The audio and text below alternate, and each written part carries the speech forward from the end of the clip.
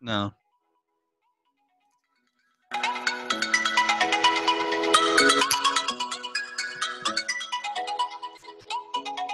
Okay, so welcome to the Pogcast. Today we're going to be discussing J.D. Vance's Hillbilly Elegy. I have with me today Josh and Marcus. I'll introduce myself, Marcus. I'll introduce myself, Josh. I'll introduce myself, Ayush. Hey, that was my line. Hayes for horses. That's Yeah. kind of facts, actually. Okay. Okay. We need to get started though. Yeah, we need to get started on this podcast. Who would like to go first? That has to be the worst. I can go first. Okay. Josh. All right. So something that I'm gonna be is in my paper. There's a huge overarching theme of like work ethic and like disappointment, lack thereof work ethic in the Appalachian region. Like JD just kind of gives several examples of people like just quit. Like one of them was like this guy just like quit his job because he didn't want to work, even though it was like a good paying job. He just like gave up on it because he didn't want to work, and he was making good money and supporting his family and whatnot. And there are jobs available, but just like the work ethic isn't there. So then that's like part of the reason why I'd say that Appalachia is suffering.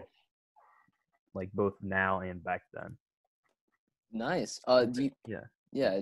What in the story, like name a specific moment when you kind of realized this when you were reading the book. I don't know. I honestly I don't know if I like remember specifically when I noticed it. I just feel like JD kind of like has this like vendetta against lack of work ethic based on like his experience with. I kind of realized it around page 130.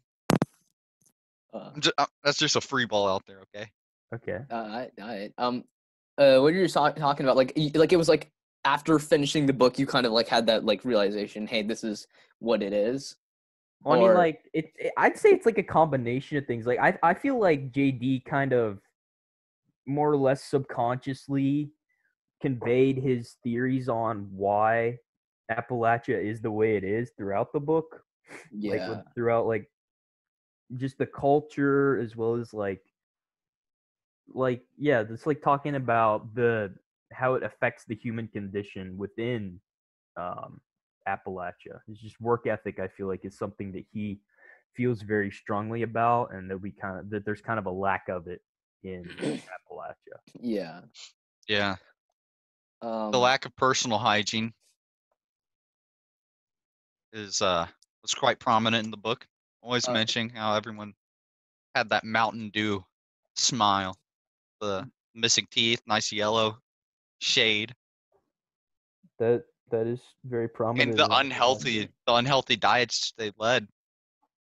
At one point in the book, he remembers how the most fancy restaurant he ever went to was a Cracker Barrel, and he loved it. He thought it was the fanciest thing ever. He'd go there with his grandparents, and they'd have a blast. But whenever he didn't know any better because he's in Appalachia.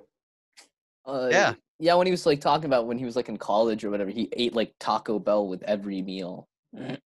Actually, that's not that bad. Okay. I mean, he claims that it was his like diets were like really bad while he was in college because of how fast food is just fast. It's in the name, just like and they're in college. Sports. And they're in college. You can't forget that. You can't forget that. Fast food's also cheap though. Yeah, that's why. Yeah, it's for college students. Like my man's not going to be going to Outback Steakhouse every day, getting the 20-ounce steak, living it up. Yeah, Aussie style. Exactly.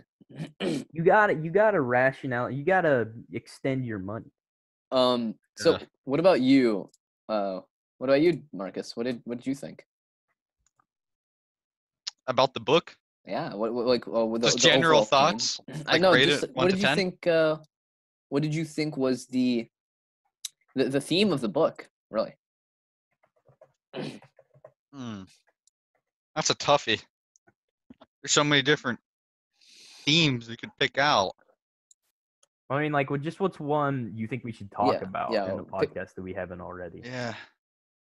Ooh. Like, we can Continue talk on. about- I'll jump in whenever. Okay. Okay. Something else that I wanted to sorry to interrupt you there, Ayush. But It's something that I just kind of want to mention is just like the value of family in the book, like how close knit the family is, even though there's like a lot of turmoil and whatnot in his upbringing, and just kind of how like close knit everyone is in the family and in the community, and how they all also have this like sense of hillbilly justice. Yeah. And just kind of how it affected JD later in his life, like thinking back and whatnot. Yeah. It's just like the thing at the beginning of the book about what was it? The I'm having a brain fart right now. The thing where it's been a while since I read it. The thing where the one guy beat up the other guy because he insulted his mom. Oh yeah, right? yeah. And like the cops just like didn't care about it because they knew it had been settled by the hillbilly rules. Yeah. Like whenever whenever his mom tried to kill him. Oh yeah. Yeah, I thought that part was really stupid whenever he didn't tell the police that. Well, it's just a sense of family, you know. He wanted to just Yeah, and how it holds them down on like half the things they did in their life. You know, I said like it was like family is the main theme of the story, mainly because it's kind of the thing that allows JD Vance. I mean, I guess Vance to become who he is, but at the same I guess time, like kind of the moral of the story is only use your family. Don't care about them. Just use them. I mean, that's particularly the moral of the story. If that's what you use your family only to keep you alive because they get paid. The second you get paid, ditch them. They don't matter. So they're only gonna hold you back. So you're saying that JD came to the conclusion that he should take advantage of the. No, I'm saying he should have came to that conclusion. Oh, but he didn't. Yeah. Is that the conclusion that you've come to? That's the conclusion I've come to. Dang. After a lot of deep thought. I mean, fair play. I don't remember when I started this recording, so I don't know. It's not allowed to exceed 10 minutes. I think that it could be combined like at least 30 minutes because we're all three talking. It says Zoom 40 minutes at the top. I don't know what that means, but sure. Let's just keep it rolling. Yeah, I said family was the main thing of like the main theme of the book, mainly because it's in the book. It's kind of it holds JD down and it keeps him up because at the beginning he kind of he started off with a pretty good life. His family was nice, and I mean it. Well, I mean, I don't know if I'd say he had a good life, but he thought it was good. Yeah, it was. I mean, it was superficial. He later called it superficial, but one of his uncles chased him with a knife. I mean, has that never happened to you? No, I'm just saying. That was I'm pretty sure it's like not good. That was a joke. But like, oh, it was. Yeah, that was a joke. Yeah. We.